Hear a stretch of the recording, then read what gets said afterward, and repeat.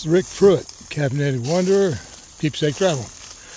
In the mountains today, the place up here, we just missed a storm. Not Milton that just happened, but the one before that, Helene, came just to the edge of this county and then headed up to North Carolina. And those folks in North Carolina, they've got it. Need to pray for them.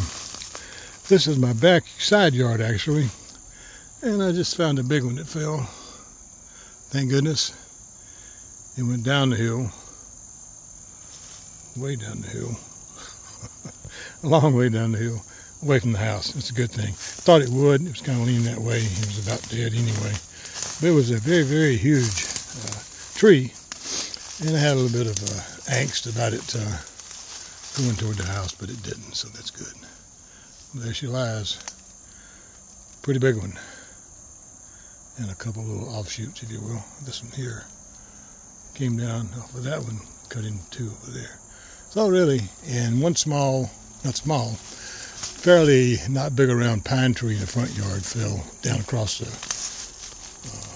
circular drive thing down there that didn't hurt anything, but we were lucky. We were very, very lucky. Again, we need to pray for those folks in North Carolina. Leaves are beginning to get a little bit of color up here. Not much. It'll be here before we know it. Looking forward to my favorite time of year, which is Halloween, fall festivals, pumpkins, pumpkin pie, Halloween for the Reese's Peanut Butter Cup, and then Thanksgiving when we all splurge, eat too much, but that's the deal. Okay. A little update up here in the mountains. This is Rick Pruitt, Caffeinated Wanderer, Keepsake Travel. Make it a great day.